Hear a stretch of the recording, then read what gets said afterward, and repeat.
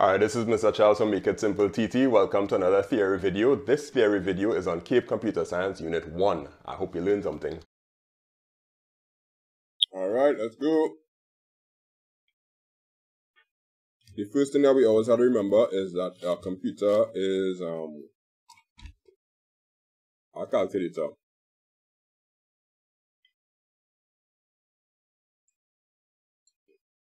So all it's really trying to do is binary calculations.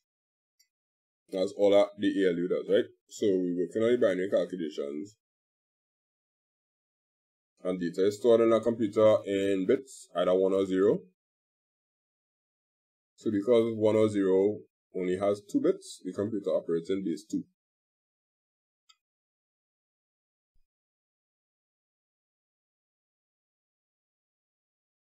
Sorry for chewing, but it's corn. And when I eat corn soup, there must be nothing left.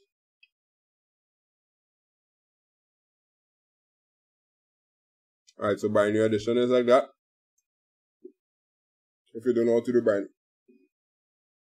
binary addition, well, let me know.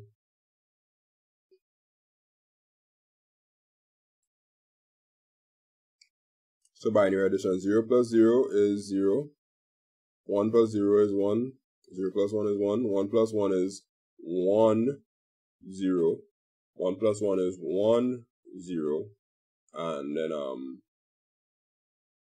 1 plus 0 is 1. So that will be the addition for that. 1 plus 0 is 1. That's good. 1 plus 1 is 1, 0. Say put a 0 there.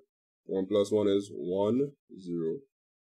1 plus 1 plus 1 is 1, 1. And 1 plus 1 is 1, 0. And 1 plus 0 will be 1. Are you good with the addition?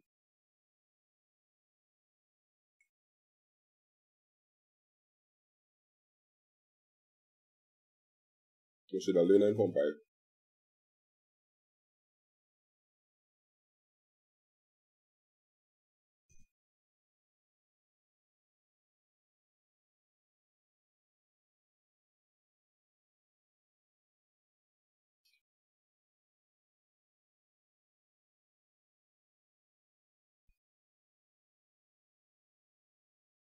Cool.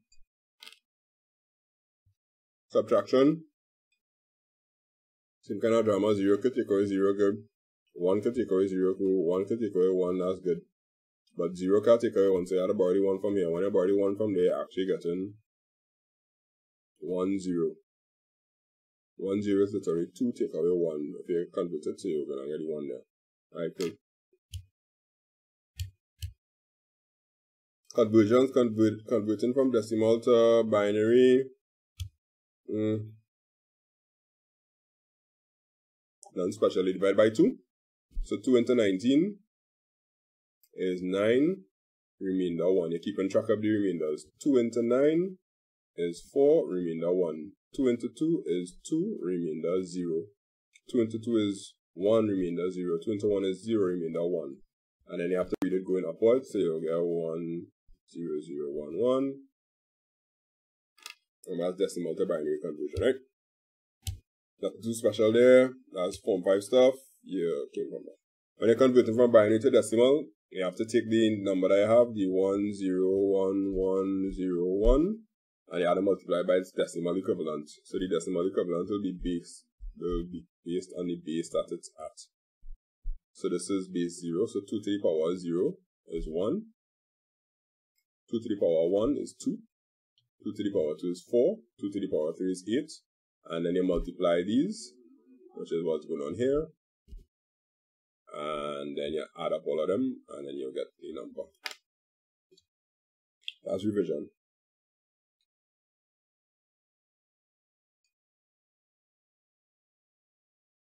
Same thing with decimal to octal. Octal only have 8 digits.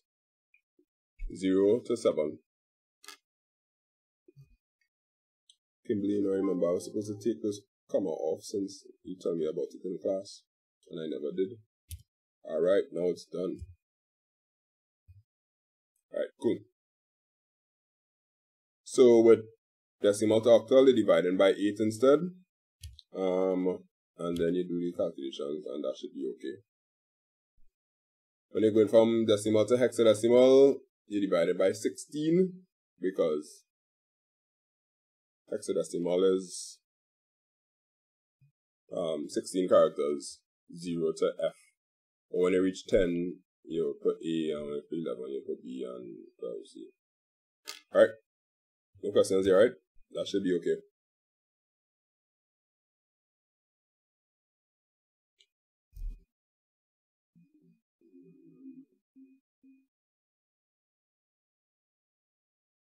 Alright, positive and negative numbers, right? Good. So what our computer has to do, it has to be able to do calculations. But most of the times, we only do calculations with positive numbers. So basically, they have to figure out different ways of how they could get a computer to represent a number. So the first one is BCD. Stands for binary coded decimal. It means that you have to put the numbers in groups of 4.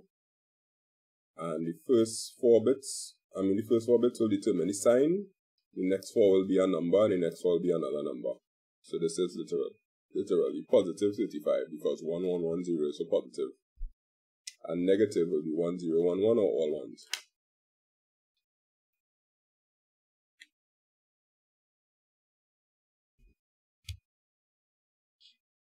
The next way is sign and magnitude. Sign and magnitude will use a certain amount of bits, but the first bit is always going to be reserved for the sign.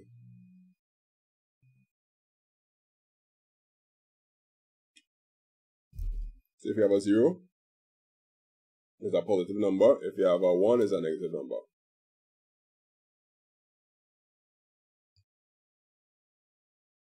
Two's complement now is the way that computers actually do subtraction. Is the steps are, you get the number, you get to the amount of bits that they say to use. They might say 8-bit 2's complement, 12-bit 2's complement, something but 2's complement. Fill it up with 8 bits, and then you invert it. When you invert them, you add 1, and boom, you get an answer. Voila.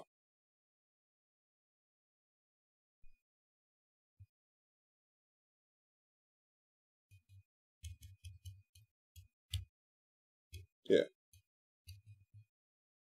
So, binary subtraction is basically when you use addition and 2's complement, because all a computer could actually do is add. So we're trying to trick the computer into being able to add and subtract.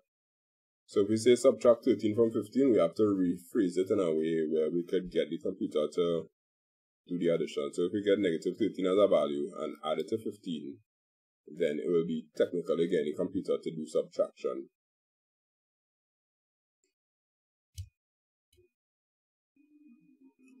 And in order to do the subtraction, you have to represent the negative number in 2's complement form, and then just add it using binary addition, normal binary addition. Thanks for watching the theory video. If you learned something, give it a like, give it a share, subscribe, do whatever you have to do. And if you want practical applications of the things, feel free to check out any of my classes. You can find them on my website at makeITsimpleTT.com. I have classes for all different subjects from CSEC IT, CAPE IT, CAPE Computer Science, and many different tutorial videos that you could find on this channel. So, thank you very much, and look out for the next video that is here or here, because I have all the theory videos for all the subjects.